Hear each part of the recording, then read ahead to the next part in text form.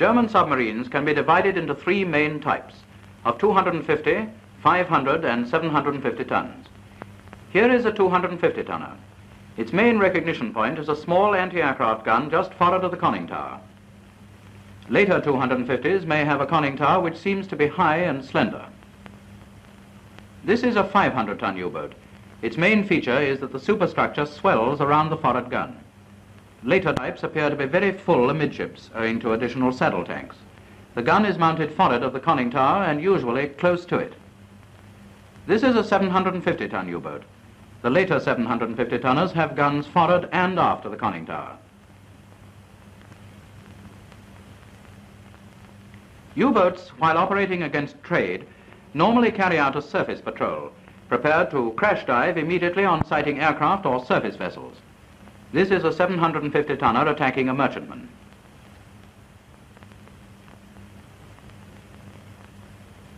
On sighting an enemy aircraft, the U-boat immediately crash dives.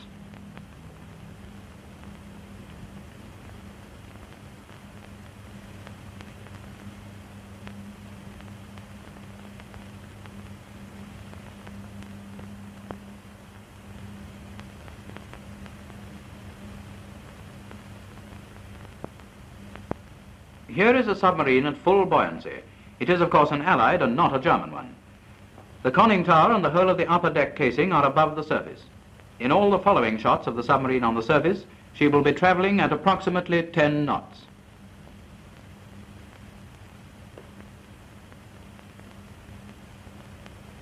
Now we show you a section of the submarine. The heavy lines show the pressure hull. It is essential that this be pierced or severely damaged. It will be noticed that points outside the pressure hull could be blasted off, yet the U-boat might still get home. The conning tower can be considered as part of the pressure hull, but even if it were damaged and filled with water, the submarine might still possibly escape. The batteries are really one of the weak spots of the submarine as regards depth charge attack. If the containers are cracked through shock and chlorine gas escapes, the U-boat will become uninhabitable.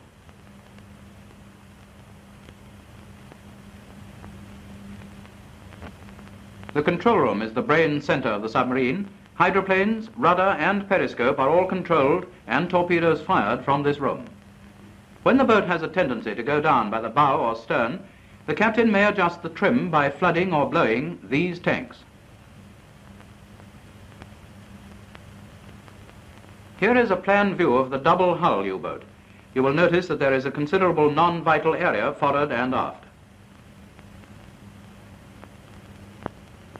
These drawings, which are not to scale, show sections through the large, small and medium U-boat. It will be noticed that the drawing of the 250-tonner shows a single hull submarine. It must be emphasized again that unless this inner circle is badly cracked or damaged, the U-boat will escape.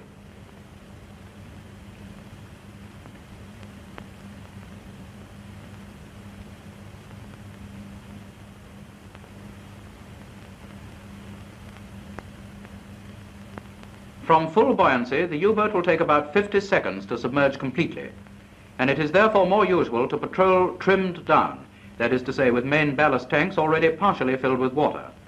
From the air, there may be no perceptible difference between a partially flooded submarine and one at full buoyancy. The hull is clearly outlined by disturbed water. From this state, she can get under in from 20 to 40 seconds, and this is the most usual state to find her in if she hasn't sighted you first. In any weather in which it is possible to maintain aircraft on patrol, the U-boat is almost certain to be trimmed down.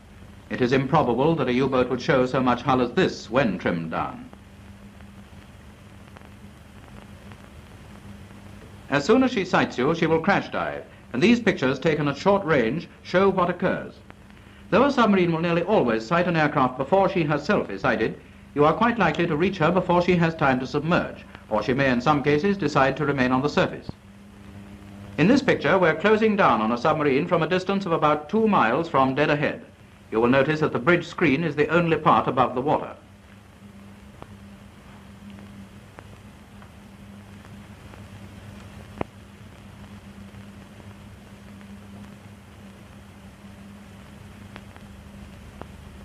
A crash dive, taken at a distance of 3 miles, like this one, in poor visibility, may appear a rather uninteresting shot to you, but actually it is one of the most valuable parts of the film, since it is all you are likely to see under normal weather conditions. The aircraft is at about 1,000 feet.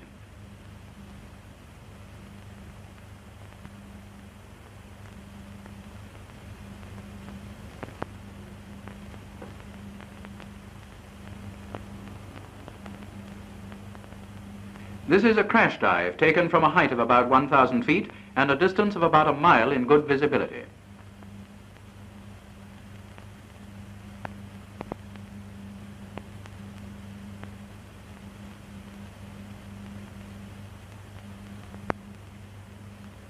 Note particularly the oil she has left behind.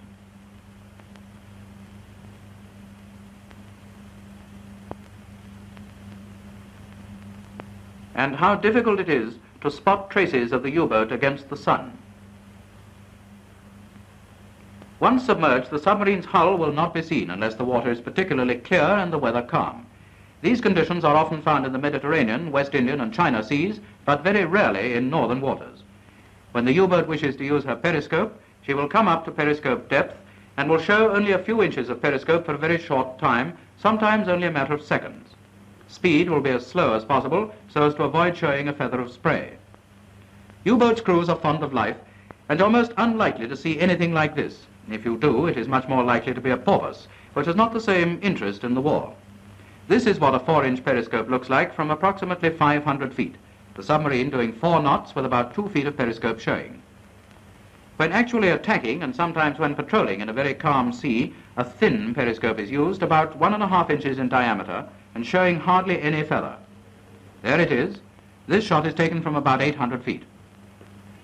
It is when surfacing that a U-boat is most likely to be caught on the hop. She has had a good look round before coming up, but may not have seen you.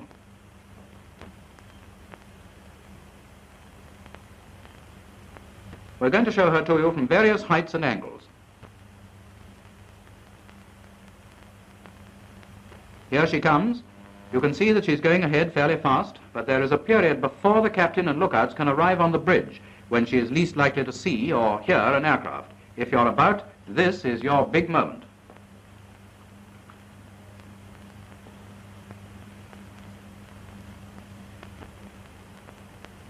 Let us now examine the traces left by a submerging U-boat, as these are probably all that will be left for you to see by the time you get into position to attack.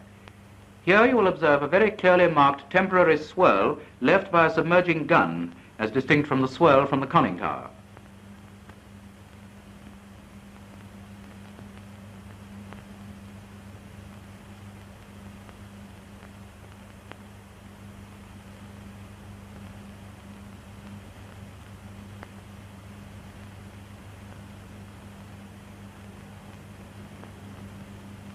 This represents a normal swirl left by a diving submarine.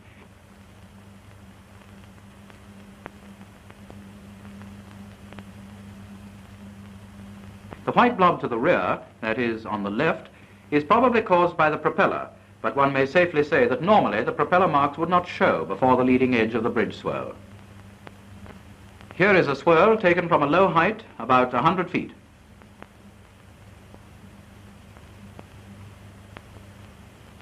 And this swirl is from 50 feet in a calm sea. This is a patch of oil left by a submerging submarine. It is unlikely that you'd see this unless it was severely damaged. Here it is about a quarter of an hour later when the seas have rolled it out. We are now going to examine in detail the probable movements of a submarine underwater and the position in which the depth charges must be placed for a successful attack. Let's have another look at the plan view of a U-boat. In order to be lethal, a Mark 7 450-pound depth charge must detonate within 21 feet of the pressure hull. So the pressure hull has a virtual target area of this. Depth charges exploding outside this area will not be lethal, but may do considerable damage to the internal and hull fittings without necessarily forcing the U-boat to surface. When the U-boat dives, she follows the track shown here.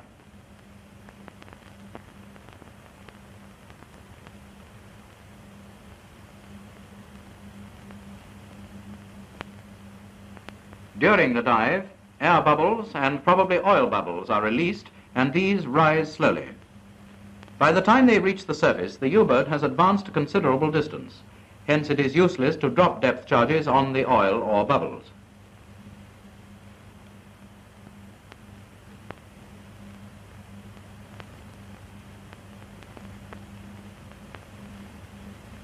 Depth charges sink slowly through the water and must be dropped a distance ahead of the U-boat, which will depend on the depth setting, so that the U-boat steams into the charges as they sink.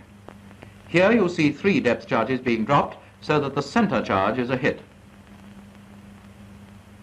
That was a perfect attack. In that attack, it was assumed that the U-boat continued on a steady course. A U-boat, although she can and probably would alter course in order to avoid her attacker while in the process of diving, would prefer to remain on a straight course till about 90 feet depth is reached. Our diagram shows one particular case.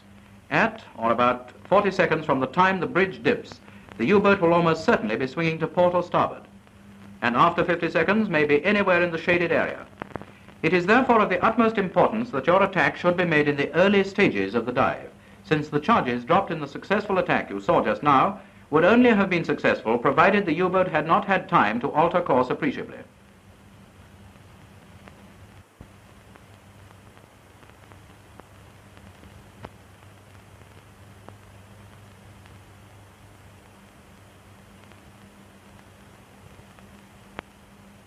You will now see the method of attacking U-boats as carried out by naval aircraft. 2 conditions will be shown. Firstly, when an aiming mark such as a swirl of disturbed water made by the conning tower is visible but the U-boat itself is submerged. And secondly, when some part of the U-boat itself can still be seen. In both cases, the attack should be made from a height of 50 feet and at a definite predetermined ground speed. The object of the aircraft should be to come up from astern of the U-boat and on the same course.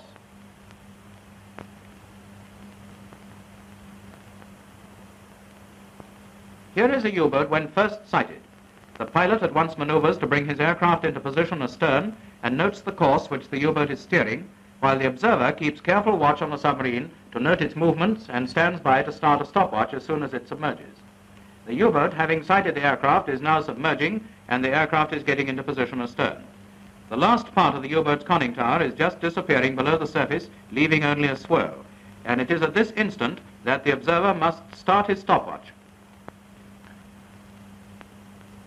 The aircraft should now be flying straight and level, the observer keeping a close watch to note the exact moment that the aircraft passes over the swirl. As this happens, he stops the watch and notes the time shown. This time is, of course, the period that the U-boat has been traveling underwater, and from this time can be calculated the distance the aircraft must fly on before releasing the first depth charge. This distance is already worked out for you in the conversion table for various ground speeds. Suppose the stopwatch gave the time of 1 minute. Against the ground speed of the aircraft, which in this case we'll say is 100 knots, the conversion table shows 3 seconds. The aircraft must therefore fly on for 3 seconds after passing over the swirl before dropping the first charge. The normal charge for the Swordfish aircraft is 3 Mark 7 depth charges, and the standard spacing is 200 feet. Therefore, at our ground speed of 100 knots, the second and third charges are dropped at intervals of 1.2 seconds. The standard depth setting is 100 feet. It will be seen from the diagram that the 3 seconds period after passing over the swirl placed the depth charges just ahead of the U-boat, so that by the time they had sunk to detonating depth, the center charge was right on top of her. The 200-foot spacing allows for different submerged speeds on the part of the U-boat.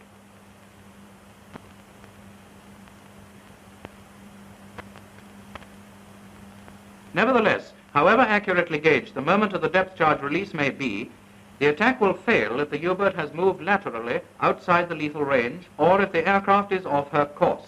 It is therefore of paramount importance to estimate her course correctly and to get in your attack quickly.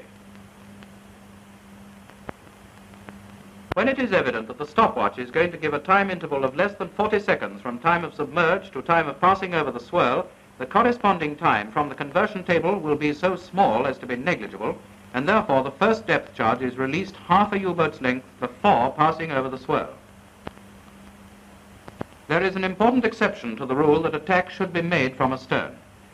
If the U-boat is first sighted steering towards or nearly towards you, and then it submerges, too much time will be lost in getting into position astern, and the attack must therefore be made from ahead, the charges being dropped by estimation and due allowance made for the advance of the U-boat while they are sinking to detonating depth. In this connection, the importance of being able to drop a depth charge from a height of 50 feet into a circle of radius 21 feet, that is the lethal radius of the depth charge, cannot be overstressed. Experience has shown that this standard of accuracy can be attained with practice. Watch the target marker.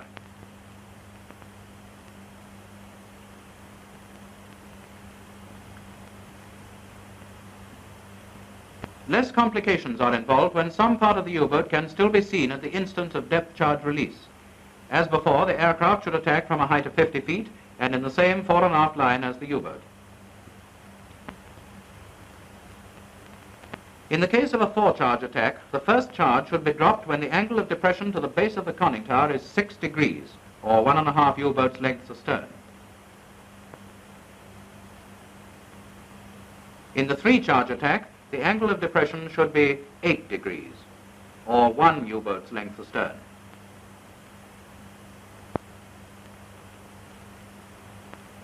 Finally, remember that the secret of success in attacking a U-boat is to estimate her course accurately and to get in your attack as quickly as possible.